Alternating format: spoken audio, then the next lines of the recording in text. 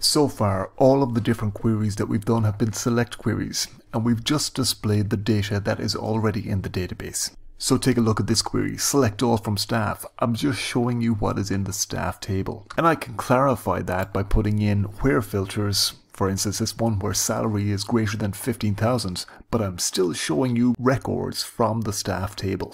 In this video tutorial, I'm going to introduce aggregate queries that gather together different records and do different types of functions on those gatherings. To show you what I mean, I'm just going to do one of these aggregate functions straight away on this query that we see here in front of us. Here I've just put in the count aggregate query and I'm about to execute, and it counts how many different records in the staff table adhere to this filter of a salary greater than 15,000, and the answer is 5. The count is a function that is built into the SQL of the database. And it's very similar to the types of functions that we see in the Excel spreadsheet.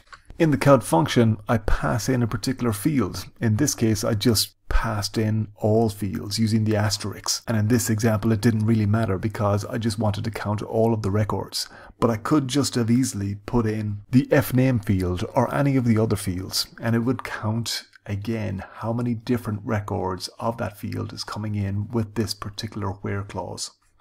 In this example, it may not seem a huge benefit to use the count function because I could have just seen clearly that there were 5 records there just from the simple select query. But imagine if that select query was returning thousands of different records. Rather than me eyeballing each of the different records, I would like to get SQL to do the hard work for me and count up how many different records are there if that was the information that I wanted. What other aggregate functions are there? But let's go back to the simple select query where I'm just selecting all from staff. What if I wanted to sum all of the different salaries of all of the different staff members? That is, get a total payroll of all of the staff. I could just select the salary field and then pass that into the sum aggregate function in SQL. And that gives me a total payroll of 130,000. Obviously, the sum aggregate query is only suited to number fields, whereas the count aggregate function is suited to either number or text. In certain situations, you can use 2 different aggregate queries together. Take a look at this example. Here I'm using the count and the sum aggregate functions, and they both complement one another. I'm pointing the count at staff number and the sum at the salary, and I'm getting both different values coming back in a joint aggregate query.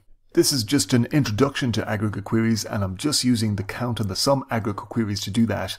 I'm going to be looking at the min, max and average aggregate queries in a later tutorial, and I'm also going to be looking at the as keyword to rename some of these different column headings in the result sets. And that's becoming necessary now because a lot of the different column headings are starting to become convoluted and need some clarification. But this is your introduction to the count and the sum aggregate functions in SQL.